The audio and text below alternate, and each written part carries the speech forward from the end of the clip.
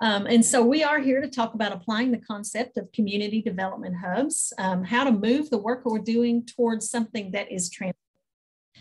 And as we get into that conversation, I mean, this really is going to be more of a conversation among the folks who were able to join us today for the webinar. But before we get into that conversation, I wanted to share with you a few of the concepts that Janet Topolsky shared with us, just as a review of our last webinar that we had. And so, again, it was Janet Topolsky who was with the Aspen, or is with the Aspen Institute, and they developed this report on rural development hubs, or organizations that are working regionally to improve their communities through building local economies and just improving the quality of life overall. So there is the Rural Development Hubs book that you can get, the report you can get from their website, which is at the link that shows up on this slide, or if you just Google it, Aspen Institute Rural Development Hubs. Most of the affiliate board members should have received a hard copy of this that we mailed out. It's been a couple months now, but you should have received that. So just as an overview of what Janet talked about, is there are 3 approaches she talked about to community issues. And we find ourselves in the work that we do adapting all 3 of these approaches. The first is that sometimes we treat the symptoms of an issue. And she used the example of people being hungry in the community when she talked about these approaches. And so to treat the symptoms of an issue of hunger, we feed people by setting up a food pantry or a food bank. And so we make sure that we can meet their immediate needs by feeding them, which is an important thing to be able to do.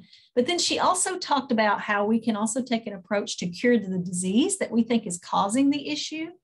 And in that case, she said maybe people aren't able, they don't have workforce development, they don't have enough training to be able to have jobs that affords them to buy food, so that they can afford to buy that food. And so an approach of curing the disease would be to provide training, workforce development, assistance to those families so that they can afford to buy food. And then the third, I'm sorry about that, move forward too quickly. The third thing that she talked about was the idea of preventing the disease. And this is where she starts really saying rural development hubs work, is they work in addressing systems type changes that need to happen. And so in communities that can actually grow their local economies so that there are an adequate supply of good jobs for those families and for people who to become breadwinners for those families, that really is the underlying kind of approach to not just treat the symptoms or cure the disease, but actually prevent people being hungry in the community in the first place. And so that's how you move towards something that is transformative, is you're transforming the system in the community so that the issue never arises in the first place. So that was the thing that she talked about with the 3 approaches of community issues. She also talked about multiple capitals in communities, and we're going to come back to all of these in our discussion. But when she talked about capitals, it was the idea of growing multiple assets that contribute to the well-being of people, places, or economies. And these are the assets that she talked about. There are individual assets, which are the skills, education, physical health, and mental wellness of people that live in the community. There were intellectual assets, which had to do with knowledge, resourcefulness, creativity, and innovation in the community. There were social assets, and I think we hear these sometimes referred to as social capital in a community, in that people have trust, relationships, and networks for things to happen in a community. She talked about natural assets, water, air, forests, and other natural amenities that exist in a community that can be used as assets. The built capitals in a community, those are our physical infrastructure things, buildings and that kind of infrastructure, sewer systems. Broadband is a big one in today's economies and today's communities that a lot of people are thinking about. Roads, ways to get in and out of the community. Political capital is another thing, and that is influence on decision makers and on resource allocation. And many times I think people think of this solely as political capital in terms of elected officials and things, but sometimes there's political capital that exists in communities that may have to do with, well, an example, in Owsley County, my children's great-grandmother was a woman who had enough political swing and capital in her little area to get a landowner to give a corner of their property so that there was a road where people turned off onto main highway 30 there and you couldn't see. And so she talked these folks who owned this field there to give up a corner of their property so they could, take that angle out of the bank. And that was, in a way, that was a political and a social kind of capital that she had in that community that the landowner said, well, if Cliffy asked me to do it, I'll sure do it. So that was anyway, the political capital piece, I just wanted to expound on a little bit because I think it goes beyond elected officials. And then there's cultural capital, the traditions, customs, and ways of doing in a community. And then, of course, the one that people most readily think of that she said, you can throw money into a room or throw money at anything, but people think about that financial capital when they think of capital in the community, and that is savings and investments. But again, in order to move towards something that is transformative, we need to be thinking about and addressing all of these capitals.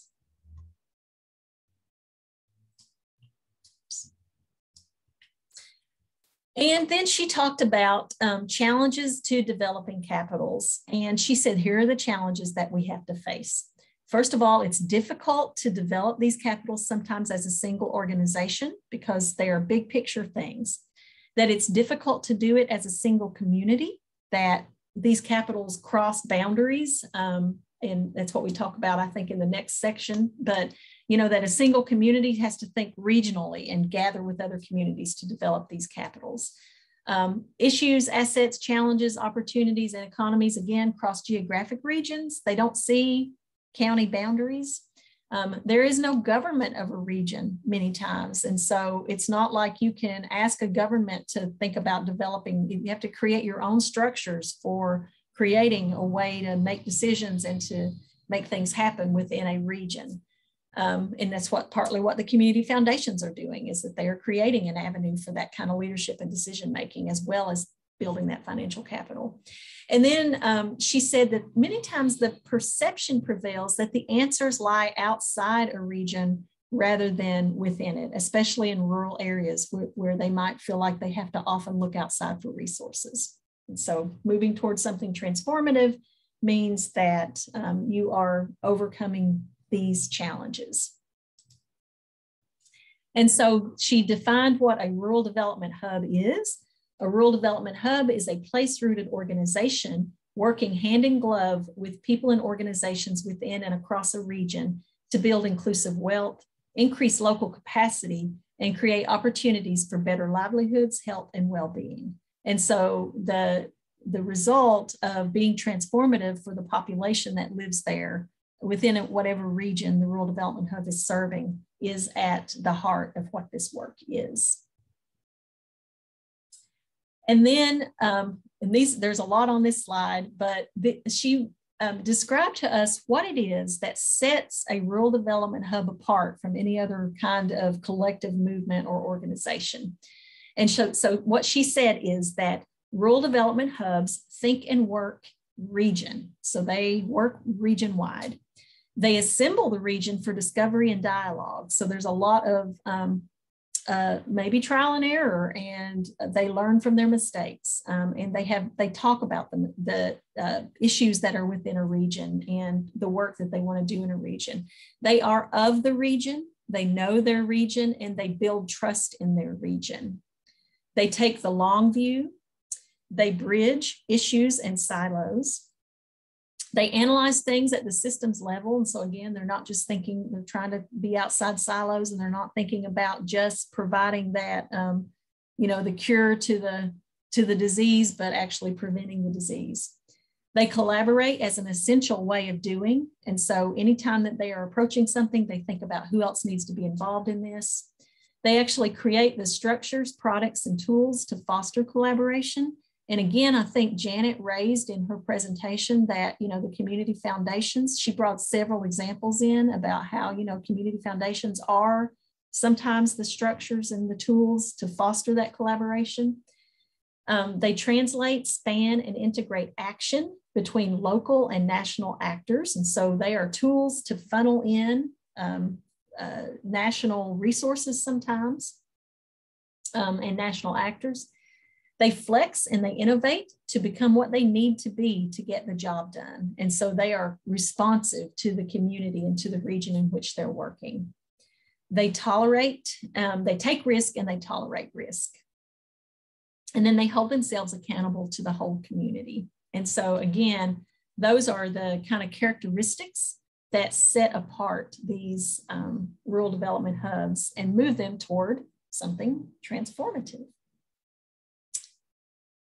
And so that is that's a really like Reader's Digest in a nutshell version of what we talked about with Janet at that last webinar that we had. And I thought what we would do now is just have a discussion among the folks here on the webinar about what it is that we are doing already within our community foundations and within the affiliates and the foundation as a whole, or ideas that you have about how we can move forward as a rural development hub.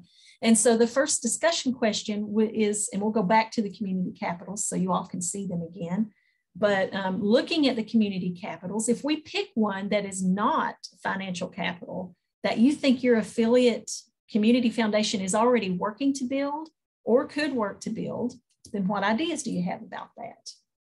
And so let's just talk about those capitals, and we will go back to them. And so if you take a look at these capitals on your screen, pick one of those that's not the financial capital. And can anybody share something that you're doing or that you would like to do with your affiliate foundation around one of those? You know, not necessarily from, and I know we're supposed to, I guess, be talking about the affiliate foundations, but thinking about that whole collaborative regional kind of thing, I feel like that over in our neck of the woods that we're really kind of touching on all of these. Now, are we doing an excellent job in all of the areas? Probably not, but because who is always doing an excellent job? There's always room for improvement. But with respect to individual, you know, there's a lot of folks that are being lifted up in the community. They're being trained. They're being elevated to take on leadership roles, which is really important, I think. You know, we've got a bunch of smart people in our area, and there's a lot of collaborative effort that is going on to do things. You know, somewhere on one of these slides, it was talking about, you know, you have to be in it. It's the long game. Sometimes, you know, you get on social media and there's comments about, you know, this, that, or the other, and folks don't necessarily understand what's really happening and the inroads that are being made, because it is a long game. It's not going to change overnight, and people want instantaneous. But I know that there are smart folks that are working on this. You know, I see personally the social part and the relationships that are coming together. I don't even think we have to talk about natural resources. I mean, here, just right here in our neck of the woods, we have an incredible trail system that's just been built in the last 3 or 4 years, and we're now a trail town. And there's efforts going on physical infrastructure and the broadband initiative. I think generally speaking, our politicians are right on board with us. I think we're well connected with those. I think most of us have their cell phone numbers and, you know, can call them and aggravate them when needed. And they typically respond to our text. I don't think you can say anything more about culture other than Appalachia. You know, as soon as you say Appalachia, that speaks and talks about culture. And so I don't know. I mean, I look at all of this. Now, my question is, and I kind of direct this question to Kathy.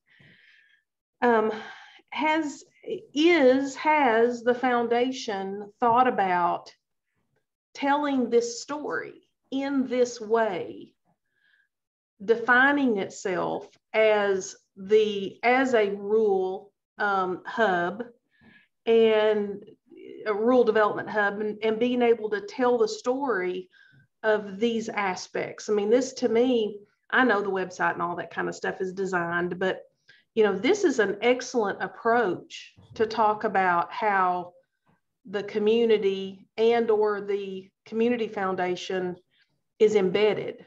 Have you guys looked at that at all? Is there any thought about taking this concept and making it a part of the foundation? That's exactly what we've been talking about, and we've been talking about how that the networks of all the affiliates will work together, take the leadership role in their communities, build the trust and have relationships with the community members as well as the political members. When it gets down to, of course, the customs and the traditions and the culture, that's pretty much a given. The physical infrastructure, maybe not as much, but they could have influence in that. But yes, Jerry says, she talks about a development hub as being the development hub all the time. So we are trying to tell our story more centered around that concept. We're doing a couple of videos, and we're doing some for the affiliates to put on the website. We're also doing one overall of the foundation. We've had a couple takes of it. We're revising that just a bit, but it's condensed, and it kind of explains how that we want to meet the people where they are. We want to work with them, work with that network, and also bring down capital from national funders, because it'll be an easy way. I think in that video, Laura explained, she said capital will flow where it flows easiest. So we want to make it easy for somebody nationally to send money into the area, and they know that these local boards will know what to do with it, what's needed in that area. So that's exactly kind of what the thoughts that are going through at the foundation. What does that look like in a real-time logistical way for the foundation of Appalachian Kentucky to, and I don't mean, I'm not talking like top down, but I'm just going to say push out that type of initiative. Is it solely through these webinars that you guys are hoping to create that synergy, or is there a more, because look, we got 6 people on the call, so I'm the only person for my foundation, so I'm just wondering how do we logistical, but because when we got the booklet, I went and shared that with Dr. Linden, and I pushed out the high points, and I think it's just an excellent concept, because doing things in silos, that's not been working for a long time. But not only should we not do things in silos, but there are better ways to do things collaboratively. And I really liked this approach. And so I did share that with her. But I'm just thinking logistically, how do we make that happen? Yeah. Had she seen the book before? She said that she had heard of, maybe she did.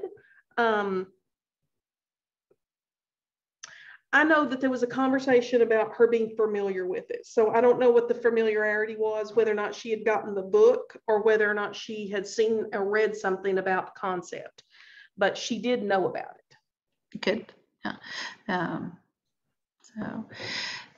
But yeah, as far, I think that with the revamping of the website, with all the new materials, with the new branding, I think that is that's the overall concept. And I think we just are working on it every day. As far as a timeline, it's just an ongoing, yeah. About a timeline, I was thinking more about what does this look like to get, I'm sitting for an exam soon, and I'm going through this study material, and so there are these competencies, and everything that we do related to this association, a competency has to be listed to show how that work aligns to the efforts. Yeah. And I see this as, there's a list of these things, and it's almost like, okay, we need to make sure that whatever we're doing, whatever our work is, it's going to fit into one of these capitals. And so I'm just thinking, how do you embed that and make that a part of the culture? Because, my other members that I serve with, they don't know anything about this. Mm-hmm. You know, they don't, if we went in there and said, okay, let's do something that has to do with the built capital, they're not going to know what that means. And so how are we educating folks on that? Is this the only outlet, these webinars? Well, as of right now, well, other than the strategic planning document that Donna's been working on, I think some of that has, some of the affiliates have these capitals listed. I wish I had there. known about this when we were working on our strategic plan, because I think that I would have structured it a little differently. Not to say I'm not pleased with what we've got, love what we've got, not going to change it, but this would, how cool would it have been if every institution's strategic plan aligns to these capitals? Right. And we did do, I mean, and I think you're right about that, Melissa, as somebody who's been helping do the strategic plans, you know. And so what I actually provided to Janet as she got ready for this is I took that, I had put together a matrix of the strategic plans that kind of compared what are the areas that are common in the strategic plans among the affiliates.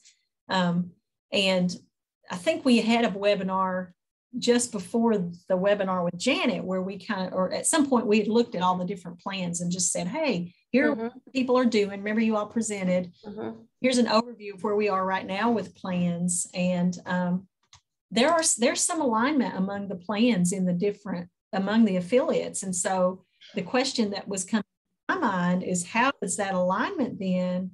And I haven't thought of it yet in aligning it with these capitals, but then where's the power in the alignment among the plans from the different affiliates, even though you all are in different communities, for a way to align some of your work? You know, it's like when the college has a strategic plan, okay, and then there's all kinds of other plans underneath that. There's diversity plans and strategic enrollment plans and assessment plans and just plan. But what we do make sure, even all the way down to the individuals' performance evaluations, is that everything aligns back to the presidential priorities. And of course, her presidential priorities aligns to the overarching strategic plan. So it's like, you know, if we used this as a kind of a litmus test, so to speak, it's like making sure our work, okay, which one of these 8 capitals does this idea align to? Are we supporting cultural? Are we supporting intellectual? You know, and that way you don't do mission creep, and it doesn't happen where you're way off target, or you're specialized, or it's a personal interest, or, you know, something of that fashion. I mean, I see this as an opportunity to align the strategic initiatives of all of those community foundations. So here's an example. You got all, I don't know, Kathy, how many are there? How many affiliates are there? There are 8 affiliates and 12 counties. Okay, so 12 counties, and then possibility of about, I don't know, 5 more in the next little bit. Yeah. Okay, so let's just say 17 counties. So if you had 17 counties and we were all on the same page as far as these capitals, then we could put out a something, I don't know, and say, you know, we are going to work on an intellectual capital. Who's in? And everybody knows what that means. Everybody understands, and then everybody can either get on board or decide that that's not something that they're interested in at this point in time. But we're not speaking the same language, and we may not all know what that means. And so to me, this is like a common ground to get all of the community foundations, you know, at least having at least the same language. And when we talk about wanting to do things across community foundations, to me, this is a simple way to be able to get people on board, to say, okay, we're going to do something that's going to focus on natural capital. Well, everybody's, in theory, got a park or got a trail or got some type of beauty in their community that they want to enhance, but everybody knows what that means. And so then everybody could come together. So I'm just thinking that this is a way to just align everything, and connect to easily build collaboration so that everyone is talking the same language. So. And it's probably broad. These capitals are broad enough that it still leaves enough room for each That's right. foundation to make decisions about what is the exact work that we want. Mm-hmm. That's right. Because so I think, for instance, yeah, say natural, you know, that doesn't mean we all have to build a kayaking system. right. That means that, you know, everyone is going to do their own thing related to natural resources, but yet it's a unified project.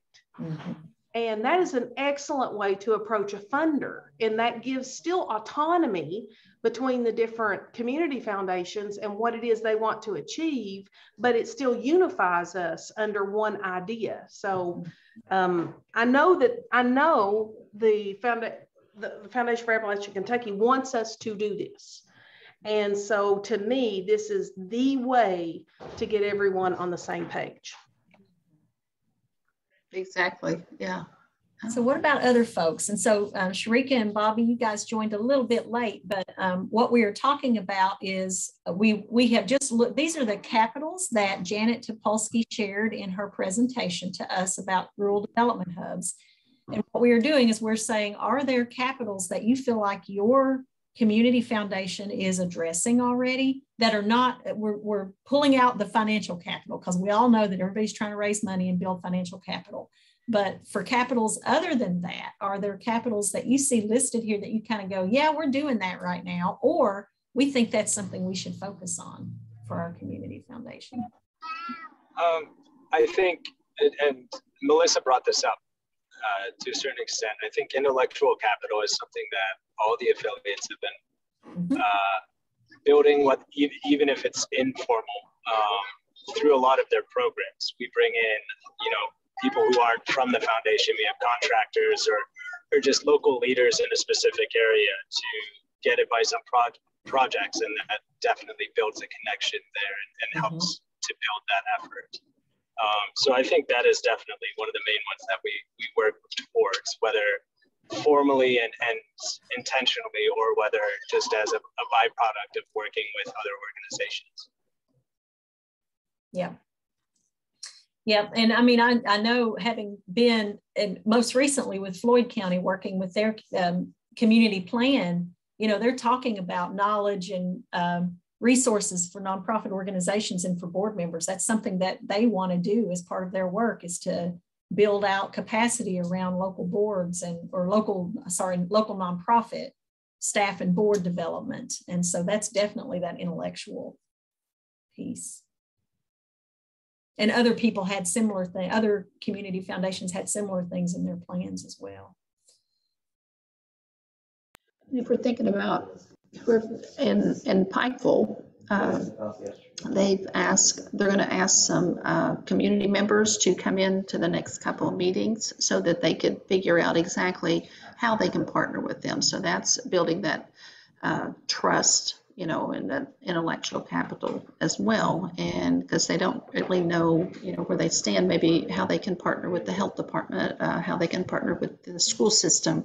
So that's important to them, and that's the route they've taken. So everybody might take a different route just to achieve the same objective. So I think that's unique. Each board is unique, but when you look at the capitals, I think it overlaps. I mean, I think that's a great way to look at that. Good. So I took some notes on what Melissa was saying, and I also, of course, this is all being recorded, so we will be able to come back to some of those ideas too. Yeah. So, well, the other thing, so we've talked a little bit about this. The capitals seem to me like they are about alignment.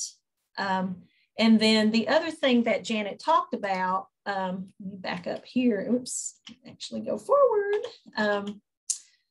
What sets development hubs apart? That's more about behaviors, about the way an organization behaves, the way it runs itself, the way staff and board members are, doing their work daily. And so what I want to do next is, and I'm going to stop sharing while I do this, is we're going to do a poll. And we're going to do them 6 at a time, just because there was a limit on the number of items I could put into a poll. And so what we'll do is a poll of the first 6 to start with. And we'll stop sharing while we do this. But what I would like for you to do is answer this poll to the best of your knowledge, that whether you think your community foundation is behaving in any one of these ways. And so you can select more than one. So any of these: my community foundation thinks and works as a region, assembles the region for discovery and dialogue, is of the region, knows the region, and builds trust in the region, takes the long view, bridges issues and silos, or analyzes at the systems level. So make your choices on that kind of characteristics poll or behaviors. So again, we're talking about region is beyond our county, right? It's a good question. Because we're not currently, right. we're not doing anything beyond our county. Yeah. So if you're saying let's, region is, again, we're trying to cross boundaries. Yep. We're not. I mean, my answer I don't think all the others of those is no. Yeah.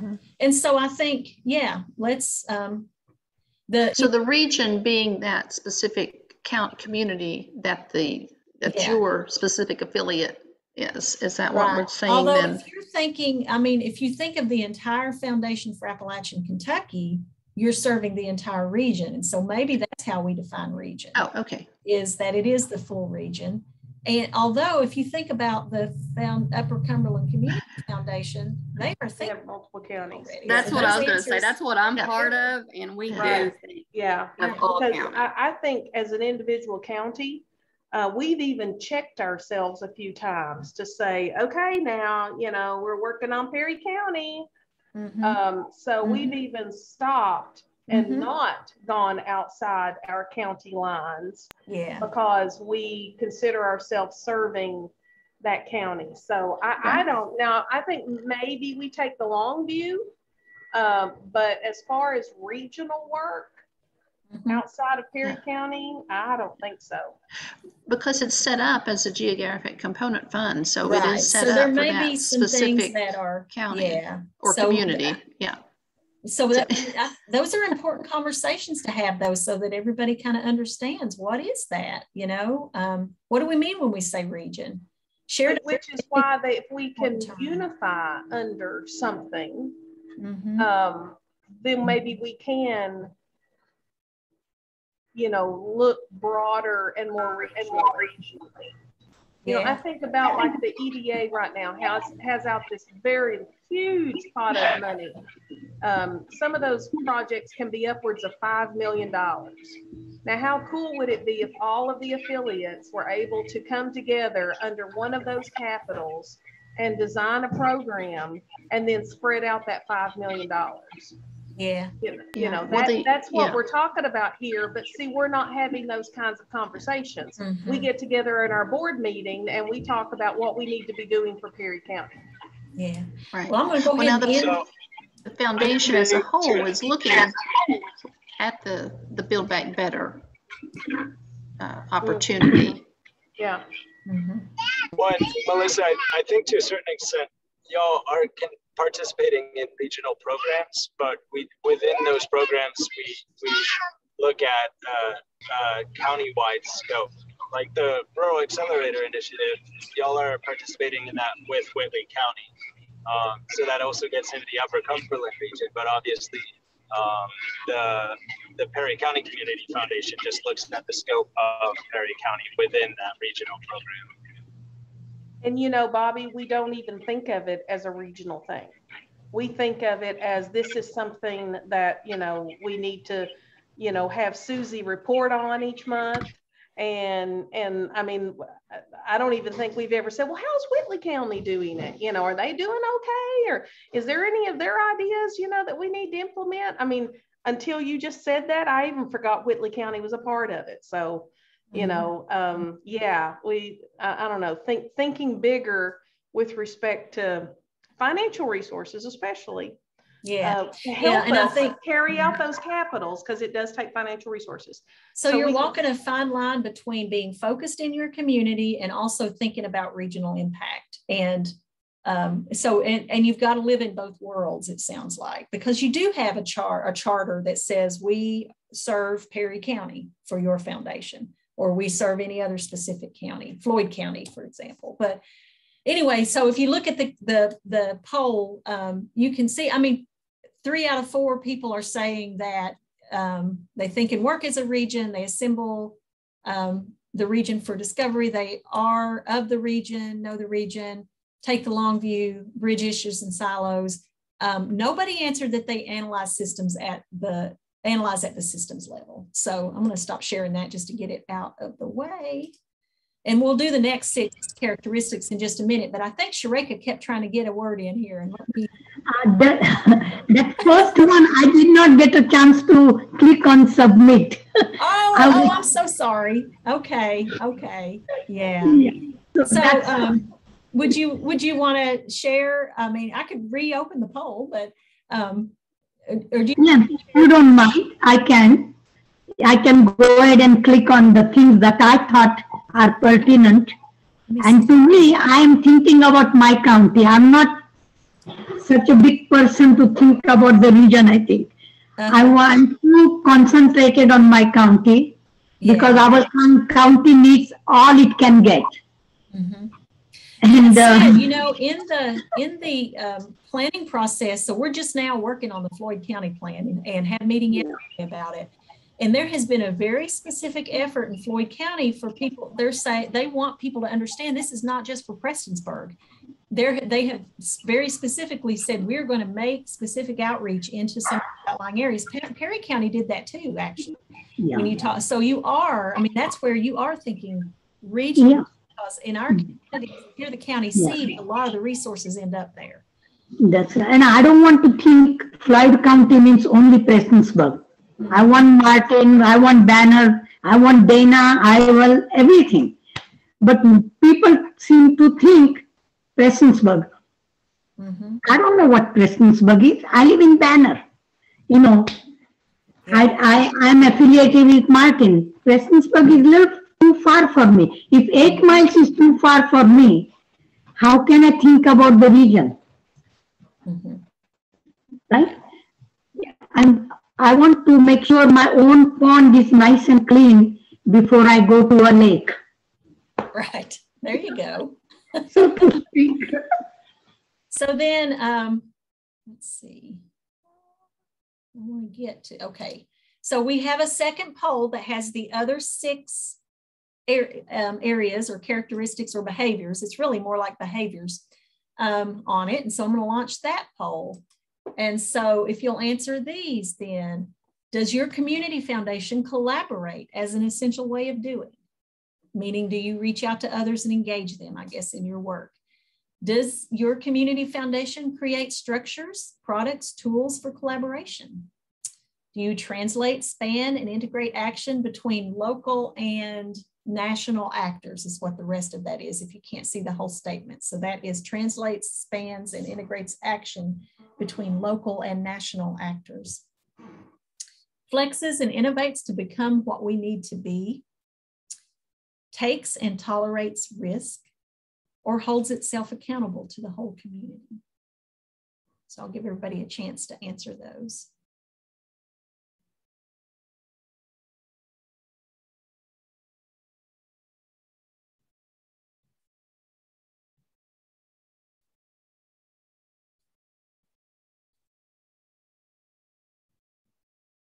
Is there anybody who needs more time? Okay, then I'm going to end the poll and share the results on these. And so 5 out of 5, 100% of people say you collaborate as an essential way of doing. 4 out of 5, you create structures, products, and tools for collaboration. 3 out of 5, you translate, span, and integrate action between local and national actors. 5 out of 5, you flex and innovate to become what you need to be. 3 out of 5, you take and tolerate risks. And 5 out of 5, you hold yourself accountable to the whole community.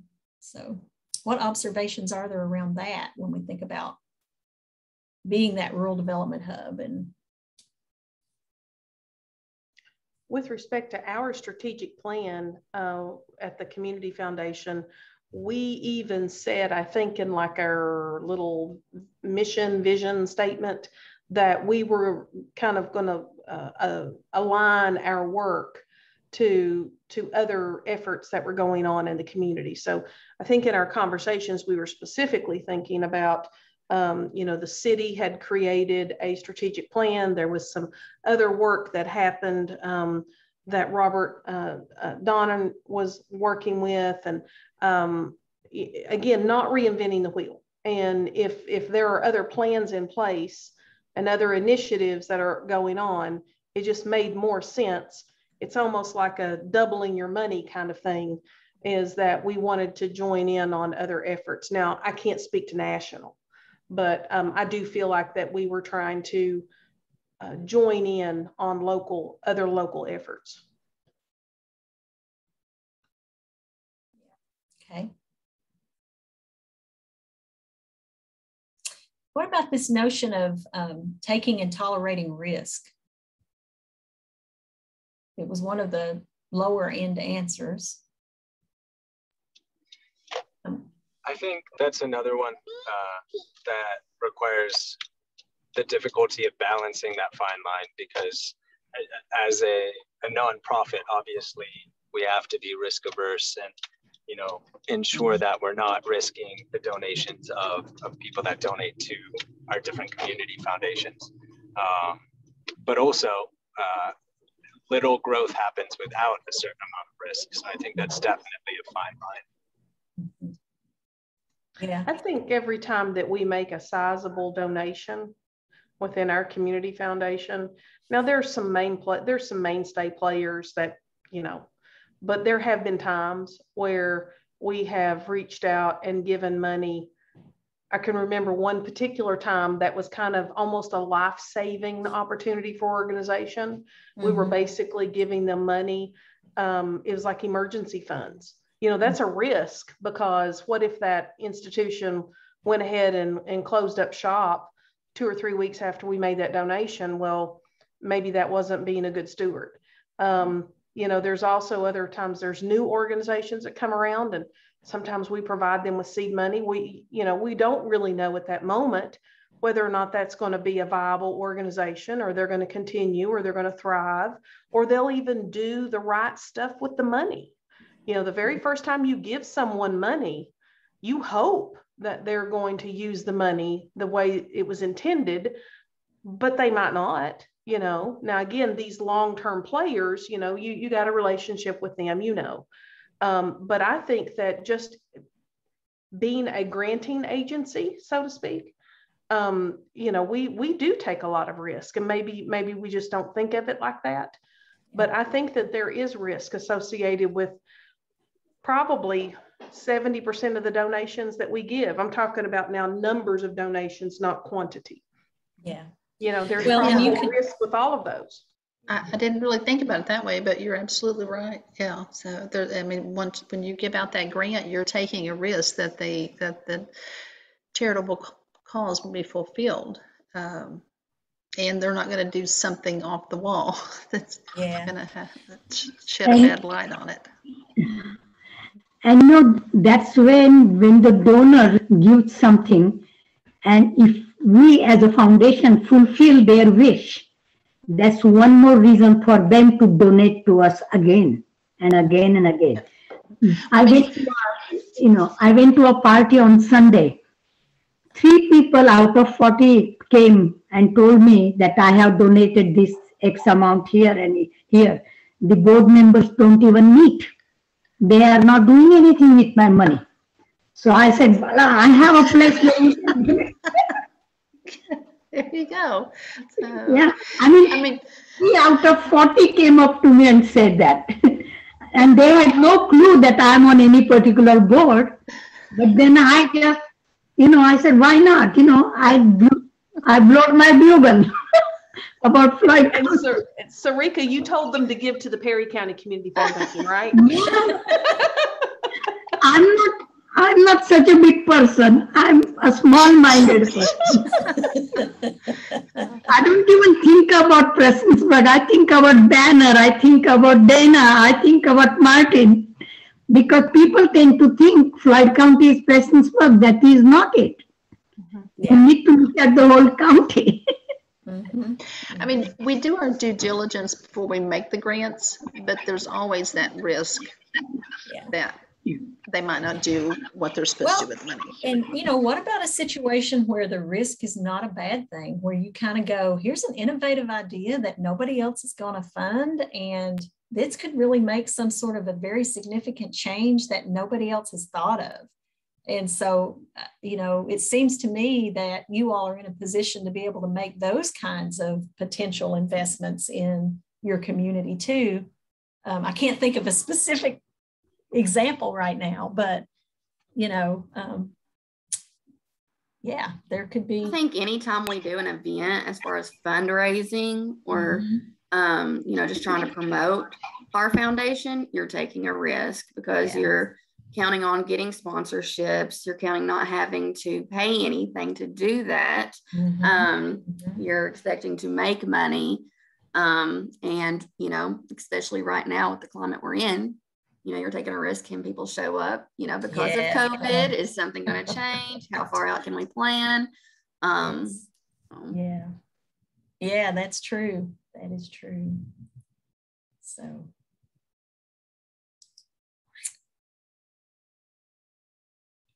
So all we have to do is we have to prove it to our donors that we mean well. Of course, there are things, sometimes it can be a hit or miss. I'm sure these people will understand that. But if we put a right foot forward and do our best, no donor is going to not notice that. And I think that's where the trustworthiness comes in. You build the trust. They know that the board is going to do what the donor intent when they make the donation. So I think that's the trust. And also they see it in the paper, or you talk to them, you tell them, you send them a follow-up letter, thank you, explaining, how it was utilized. So I think that's a big part of the trust. Yeah. Well, and then we had an organization that we did not, that we had given money to, and they had come back and asked us for more money, and we were concerned. And so we actually did not give them money at that time. Then some changes were made and they repositioned themselves, and they came back and we gave them, a significant donation. And so I think that you mentioned trust. I think that, and somebody else mentioned due diligence, but being able to, we could have taken a risk and we could have given those folks money when we were concerned, but I don't think that would have been the best time. And when we did give them money, it was still, not on solid footing, but it was so much better than what it was. And so I think that it is a case by case kind of situation, but I think that we ultimately took a risk, but even we had to get a little bit more comfortable with the circumstances. Yeah. I think the grantees have to be accountable to the community foundation, and then the community foundation has to be accountable to the donor. So I think that that's the way we view that, because without that, then and the public, we would have donors. Yes, and the public. And the public. I think that's just as important. Yes. And that's when are we telling our message? Are we telling our story? Right. And that's what I pulled this kind of definition of a rural development hub up again, because I think if we let's look at this from the perspective of a donor. And if you said this to a donor, how do you think that donor would feel? I think they would feel very good about it. Mm-hmm. But if I were a donor, I would say, show me. Mm-hmm. I think that there has to be meat behind what this is. Mm-hmm. And so once again, can we support this statement with story, testimonials, a new building, a new playground? I mean, can we support this? Can we explain this rather than just making this statement? So I think it's important to be able to make this statement, but I think it's even more important to be able to back it up and prove it. And then if you look at this statement from a perspective of a grantee, somebody who's going to ask you for money, what do you think they're going to think about this statement?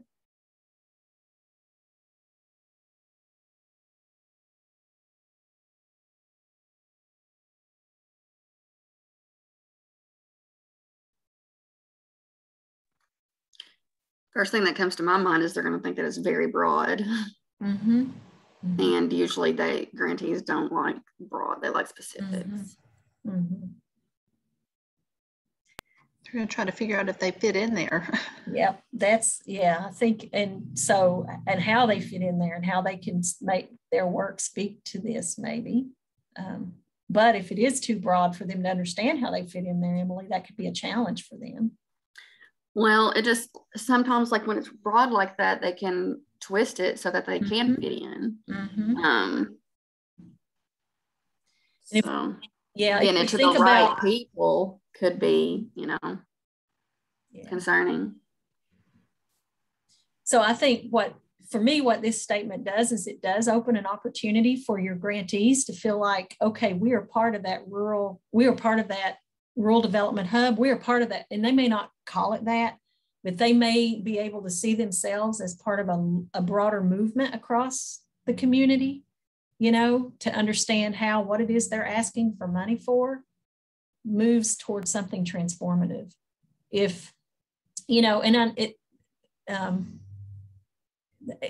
think that even, is a stretch in an education process, because many times these nonprofits are so focused on just doing well what they do, and it's so necessary and needed that it's hard for them to get out of the tunnel vision and pull up and see the big picture sometimes, maybe. So maybe there's a role for the, for the affiliates and for the foundation to help nonprofits recognize where they fit into the hub and into the. And I was thinking of grantor. I'm sorry. That's usually how we fall. So I'm like, it's not going to get to the right people. So for grantee, it'd be really good because it falls into so many different things. Yeah. So no, it's fine. It's okay. But anyway, I just thought, to think about that statement might be kind of helpful. Anybody else got just thoughts about this as the overall kind of notion or statement of?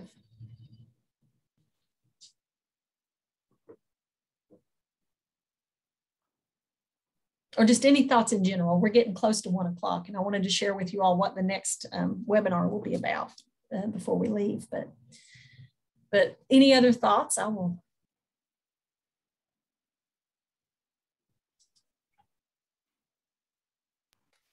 So I'll talk about something that I'm working on, and I was thinking that the foundation could be a part of, or if they want to be a part of, is right now I'm running the Kentucky Employer Resource Network. And what we do is we sell memberships and shares of a success coach to a business.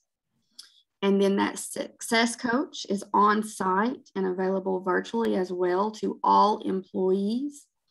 And we do case management, of course, and collect data on why employees are coming to us. And the main objective is to help employees stay employed as well as grow within the employer. And so it's basically social services that we're doing in the workplace.